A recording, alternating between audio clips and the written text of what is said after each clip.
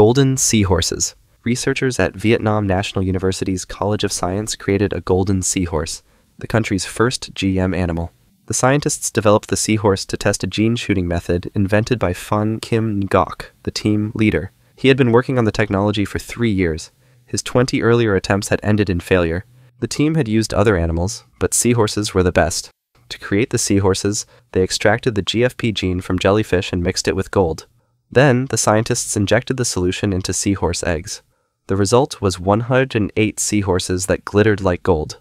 According to the researchers, this technology could be used to create improved GM animals for food. The scientists also believe that their technique could be useful in replacing negative genes with positive ones in humans.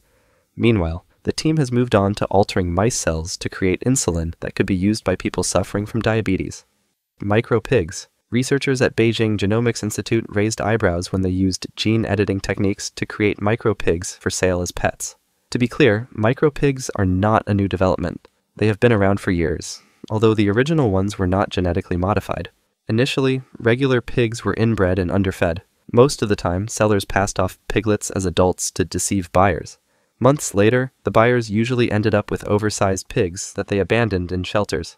There, the animals were euthanized. The Chinese researchers using gene modification didn't intend to create small pigs as pets. They developed the pigs for use in experiments, notably stem cell research. However, they considered selling some of the pigs to raise money for their experiments. The institute plans to sell each micro-pig for 10,000 yuan. The proposed sale has created 2 camps. Supporters say that genetic modification is better than the breeding and starvation method used to create regular micro-pigs. The opposition is concerned that genetic modification could be painful to the pigs and have unintended consequences.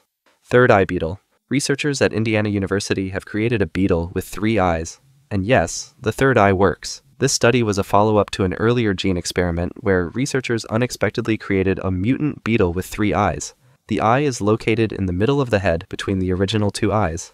Initially, the scientists had deactivated one of the genes that formed the head of the beetle. As a result, the beetle lost its horns and developed an extra eye. This was surprising because complicated body parts like the eyes, brain, wings, and shells are usually formed by the action of several genes.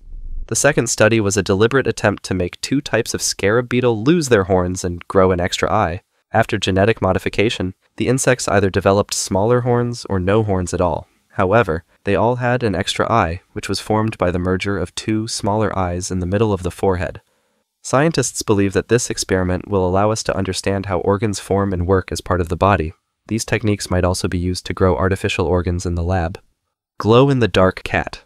The thought of having a pet cat that glows in the dark might seem cool, but scientists decided to create these animals to end AIDS in humans. Cats were chosen because they suffer from feline immunodeficiency virus, FIV, which is basically the cat version of HIV. FIV and HIV act in similar ways. Both cause the body to lose T cells, which fight infections. Once the T cells are gone, the person or cat is infected with different opportunistic diseases. Like HIV, FIV also leads to AIDS, and consequently death if not properly managed. During earlier research into HIV, scientists discovered a protein in the rhesus monkey that stops the HIV and FIV viruses. However, researchers needed to use a complicated genetic modification method that might or might not work to inject the protein into cats. This is why they added the glow-in-the-dark genes from a jellyfish. A cat glowing in the dark is a sign that the gene modification worked. While the scientists are focused on ending HIV in humans, cats may also benefit from the tests because they could eradicate FIV in cats. Millions of cats die of AIDS every year. Mosquitoes. British-based Oxitec has created GM male mosquitoes that pass some deadly genes into the females during reproduction. The gene will evidently lead to the death of the larva. This will decimate mosquito populations and limit the spread of mosquito-borne diseases. For now, Oxitec targets the mosquitoes that transmit dengue fever. They did not select mosquitoes that carry malaria, because that disease is transmitted by several species of mosquito. In contrast, dengue fever is only transmitted by one subspecies, making it easier to work with.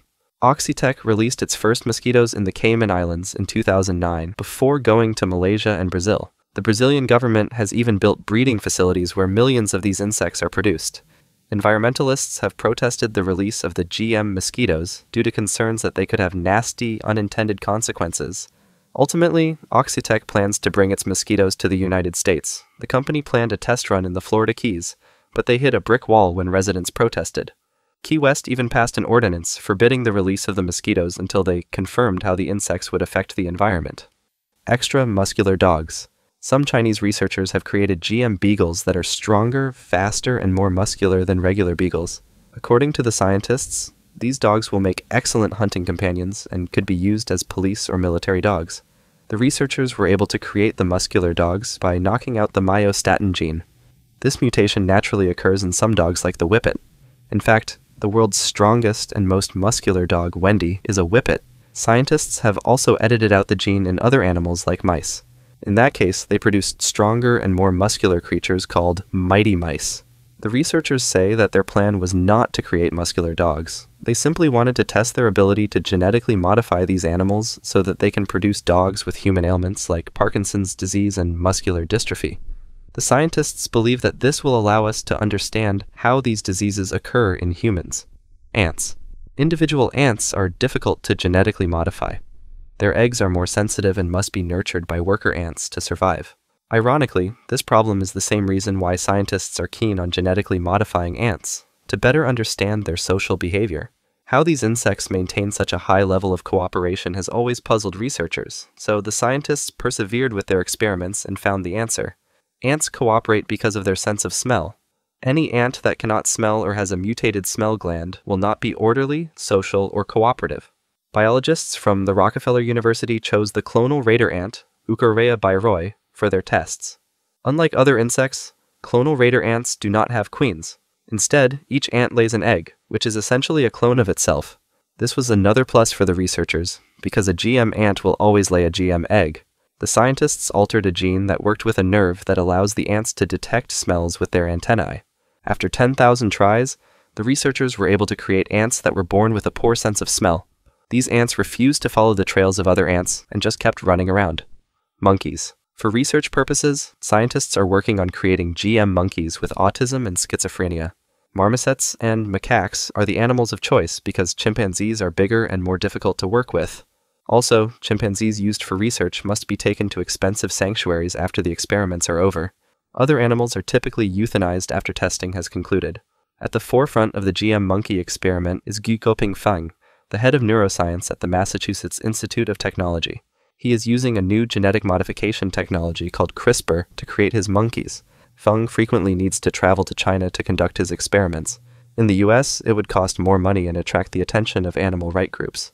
Bees. Bees are crucial to Canada's economy. They pollinate hundreds of native plants and crops. Bees also provide honey and beeswax. However, the nation is facing a shortage of these insects due to harsh winters and the incursion of varroa mites, which are spreading diseases to the bees. It is estimated that 1/4 of all bees in Canada die every year. This has left Canadian farmers importing bees from the United States. However, there are fears that someone will soon import the aggressive, Africanized killer bees into Canada. To deal with these problems, some researchers at the University of British Columbia plan to create GM bees that are immune to diseases and can tolerate the extreme cold. That's all for today. Thanks for watching and see you next time.